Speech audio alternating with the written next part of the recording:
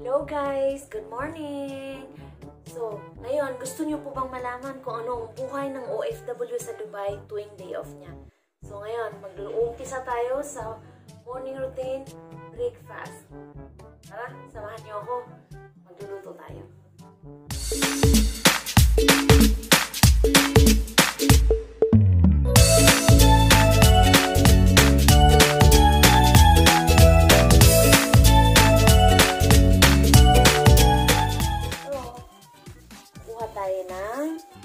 Saging na saba.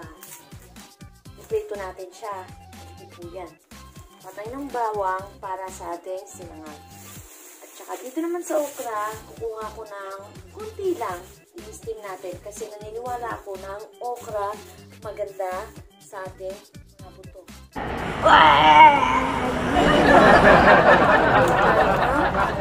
May daing ako. Okay, let's go! Stop!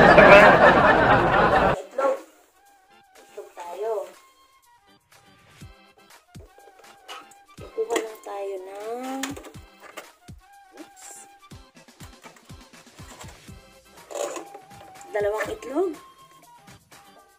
Ayan.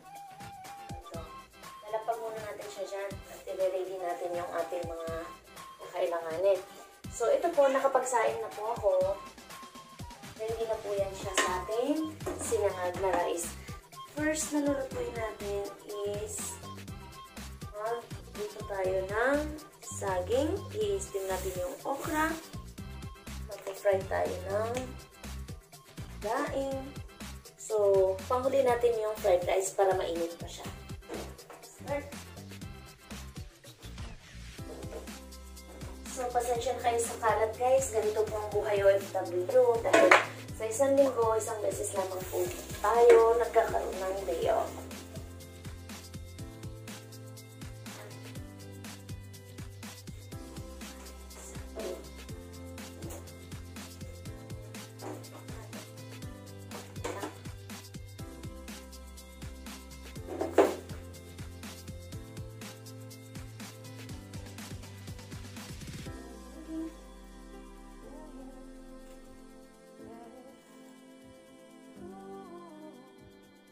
Isa pa po, habang nagaganyan tayo, gusto ko kasi isang kalat lang, isang kalat, isang ligpit.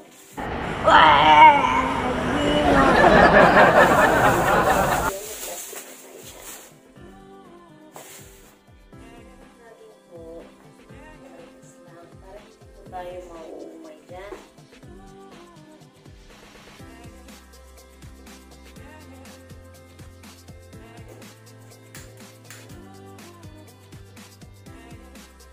Ito po pala, nakalimutan kong kumanin kanina. Mag-a-additional ako ng sardinas. Magmumukbang tayo, guys.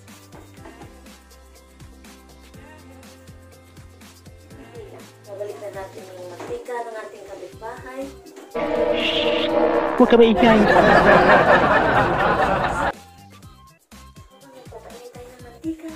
Ihahanda natin yung ating ingredients sa mga susunod na luluto. Ito po ay mix ng powder onion and powder garlic. Mas madali ang pagluluto. Papaiyak kasing sibuyas.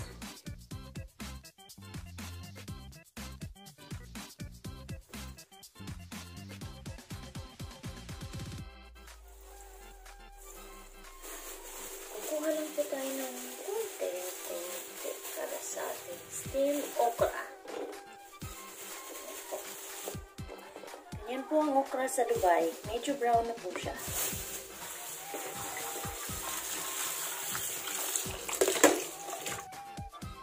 Tinatanggal ko po yung ulo niya kasi mas mabilis po yung pag-steam sa kanya. Isang kalat mo din lang. Syunga ka ba? Ikaw kasi. So, ito na yung ating saging. Brown na siya.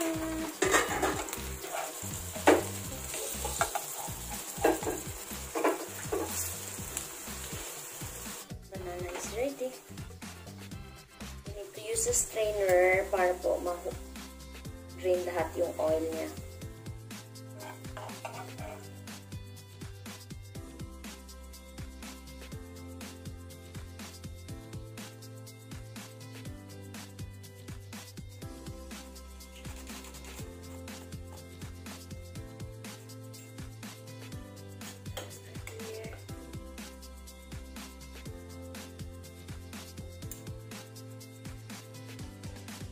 ating sardinas.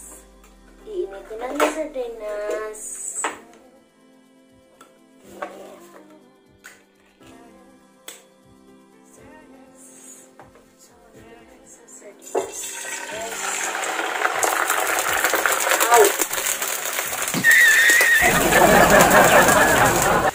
Para ako nagluto ng lechong kawali. Mayabang na naman. Ay, lechong sardinas kawali.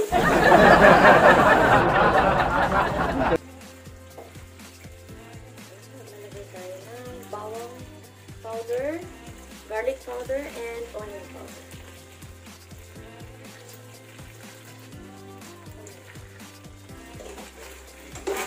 Guys,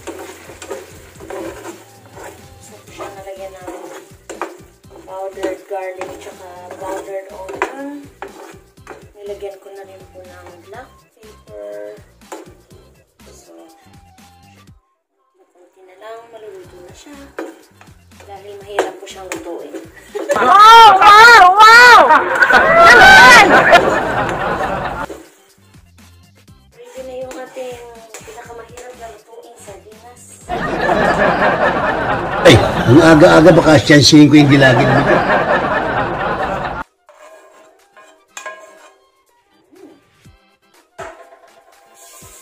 Hugasan na natin siya guys kasi paglulutuan siya natin ng side up egg. Saka yung ating daing. Bulat. Sabi nung pinagbilhan ko ng tuyo, yung daing natin. Kailangan daw niyang hugasan kasi medyo maalat. Pero hugasan natin siya. Actually guys, ayaw to ng mga ibang lahi yung amoy nito. Kaso alam mo naman, yung mga Pilipino, kung ano yung mabaho, yun yung masarap. Ano mo naman naalaman? Lang tayo ng 3 piraso.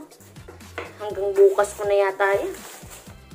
Pero okay lang yan. Kasi, pag nag-save ka ng luto na pagkain, as an OFW, less time, less gas, less gastos.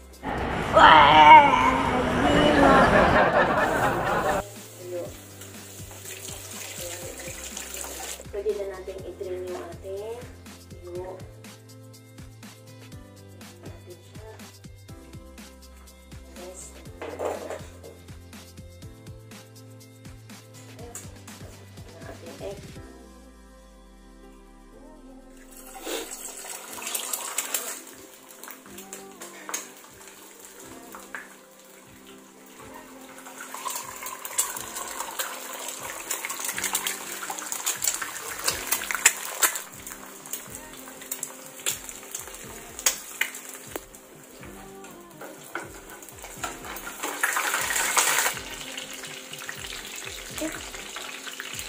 So, gusto ko po sa egg, ganyan na ganyan lang. Ayoko po ng dry. Gusto ko basa. Okay.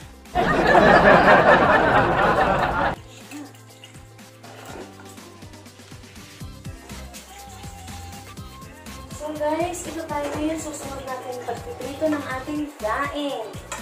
Ito siya.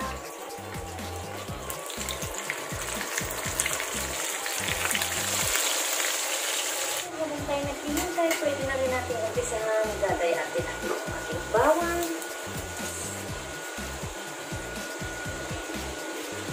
Kaya masaya po ang mga OFW pag tuwing araw ng day off. Kasi doon lang po nakakain ng gusto mong kainin.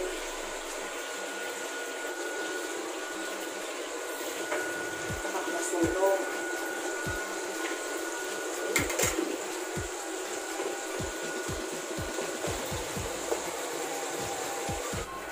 Ano guys? Luto na yung ating daing. Sarap. Bango-bango. Ating daing. From a grocery. Nakulo na yung ating tubig para sa okra.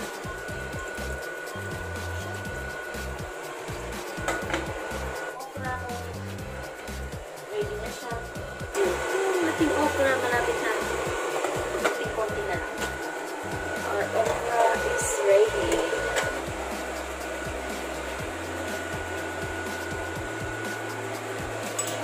yummy, yummy.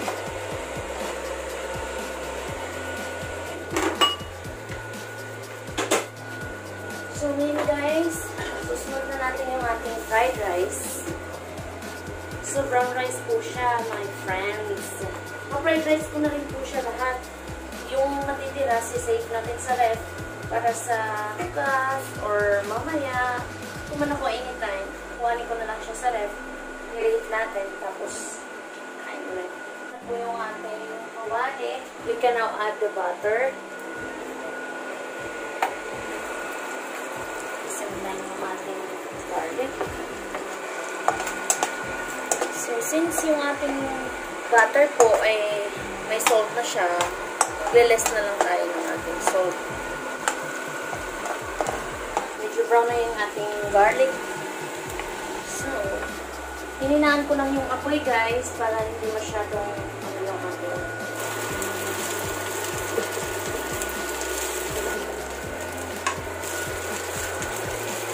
Samahan na natin siya ng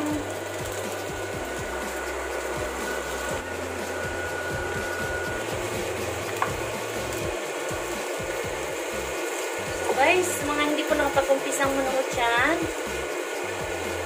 Magtaka lang po kayo kung bakit yung aking rice ay dark. Yan po ay brown rice. It's a brown rice. Halfway na po tayo sa ating fried brown rice. Halfway done. One more time. Over. It's ready. We're ready to eat, guys. It's ready. And we're ready. It's ready. It's ready. And we're ready.